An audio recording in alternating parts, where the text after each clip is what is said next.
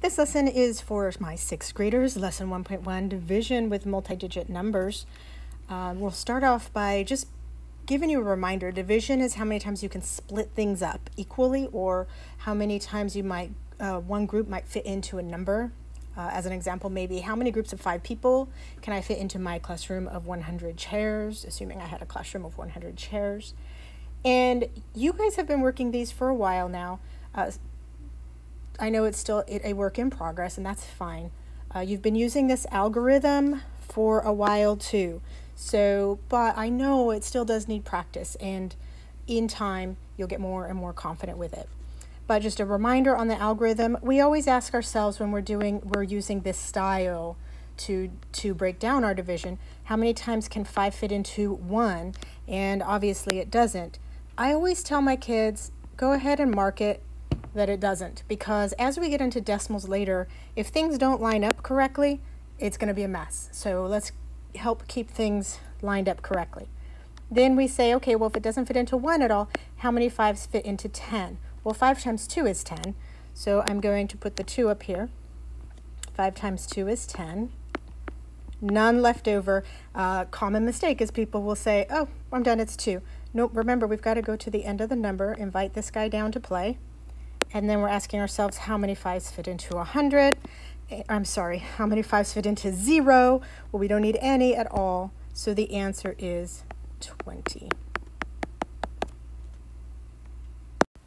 Okay, so it's all the same still. It's still the same algorithm. It's still the same division. It's just we're going into much bigger numbers here. And at first it really does make you feel like you need to panic, but don't panic. It's all going to be okay. It's still the same process. So this time I'm asking myself, what times 92 is going to get me into this whole thing? But again, this algorithm lets us break it down. So I'm going to go ahead and break it down. One thing that gets people panicked is, I don't know my 92s. Like, I know my 3s, 3 times this, 3 times that. I know my 4s, I know my 5s. I don't know my 92s, and I don't either, and I don't think anybody does. So don't let that scare you off. We'll use what I call a math lab to help us through that. I'll show you what it is. But first I'll ask myself, how many 92s fit into 2? I always go in my one step at a time, one bite at a time. And none do. So I'm going to go ahead and mark that, so that I can keep things nice and neat. How many 92s fit into 22? None, right? It's too little. 22 is too small. I can't fit 92 into that. So I'm going to mark it again. None do. Okay, well, now I'm getting to a number that I can do. How many 92s fit into 220? All right, well, 92s will fit into 220, but I'm not really sure how many. I do use a little bit of my rounding skills to kind of figure it out. 92 is pretty close to 100, and this is pretty close to 200, so I'm guessing it's going to be about 2 times. But I'll go over to my math lab and I will try it. 92 times 2. And I leave it over there because you never know when I'll need it later as I divide. That does fit. Can I fit it 3 times? Well, let me experiment in my math lab. 9 times 3 is 27. No, that's too much. I just blew my eyebrows off in the lab, right? It's just too much. 276 is higher than 220. My goal is always to get as close as possible without going over. So I'm going to use this one. So I'm going to say 92 times 2 gives me 184. I do my subtraction.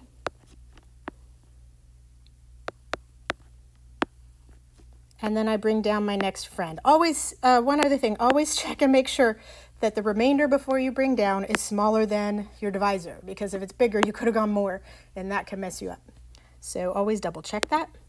Then I'll bring down my new little friend.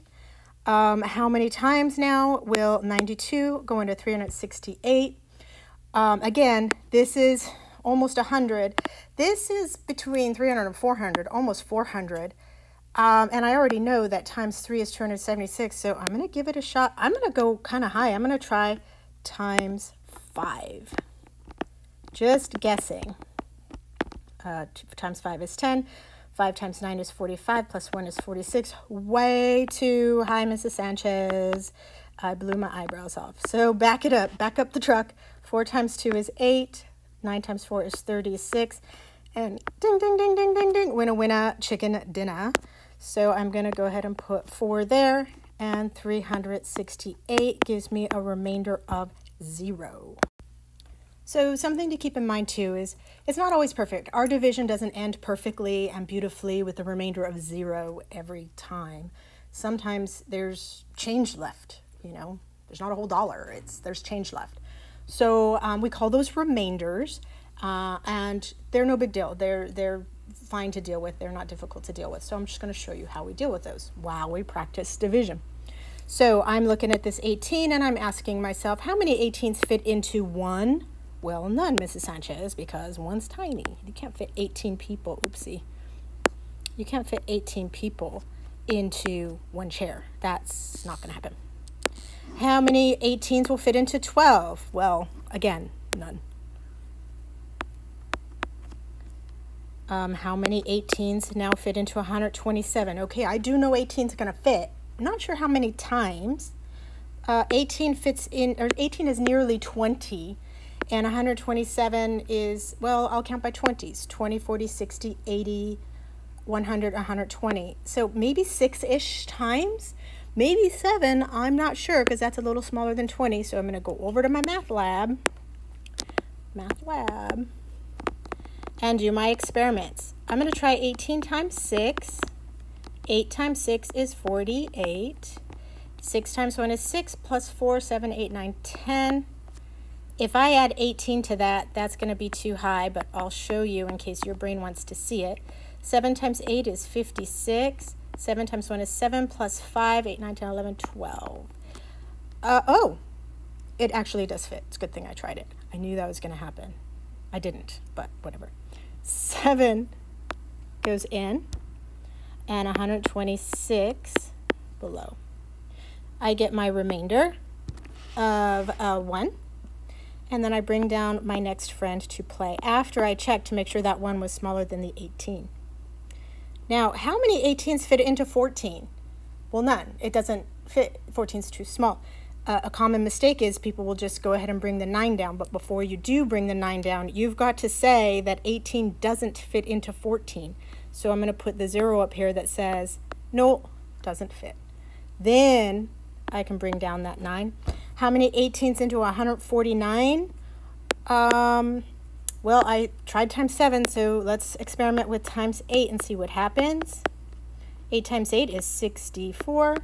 8 times 1 is 8 plus 6, 9, 10, 11, 12, 13, 14.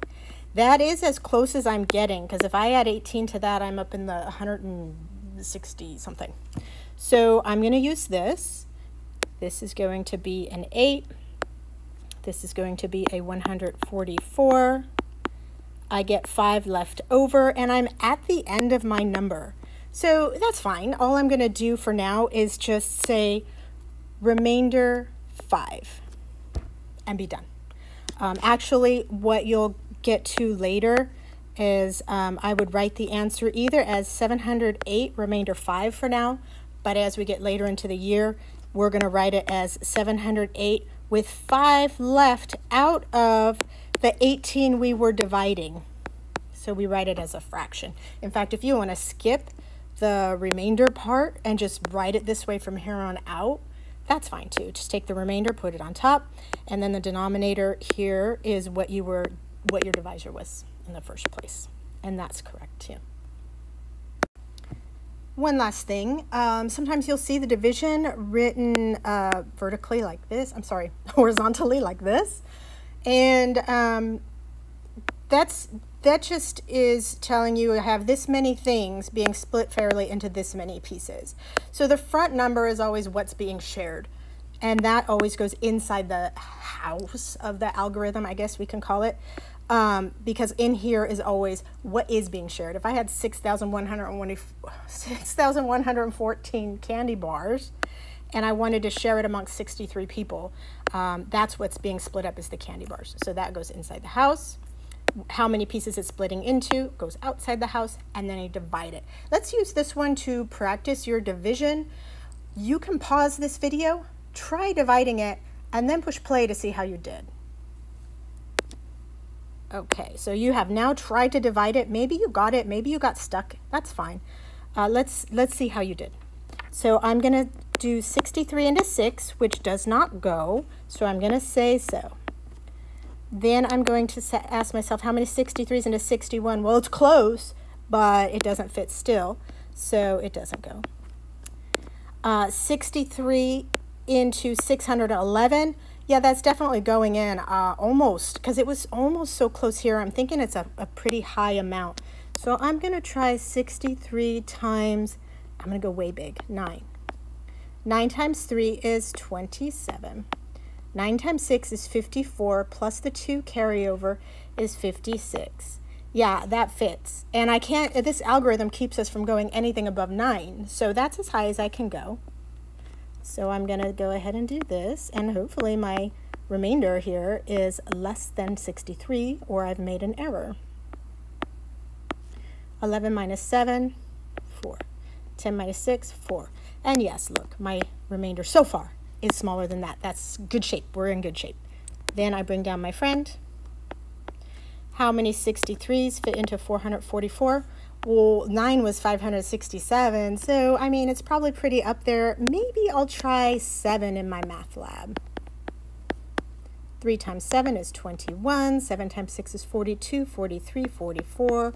Ooh, good guess. I'm not fitting 63 more into that and staying under 444, am I? So that's the answer there. So it's going to be a 7. That gives me 441 with a remainder of 3. I can write R3 here, or I can go ahead and just write with 3 out of 63 left. Now, if you remember simplifying fractions, if it looks like it can be simplified, go ahead. I'll post a link to a reminder how to do that, and we'll practice it in the year. So if you don't really feel comfortable on simplifying fractions for now, leave it. But 3 divides evenly into both of these. 3 goes into 3 once and into 63 21 times. So I could technically call that answer this. So I can call it this. I can call it this today for that, or I can call it reduced version of this is that. That's it for this lesson.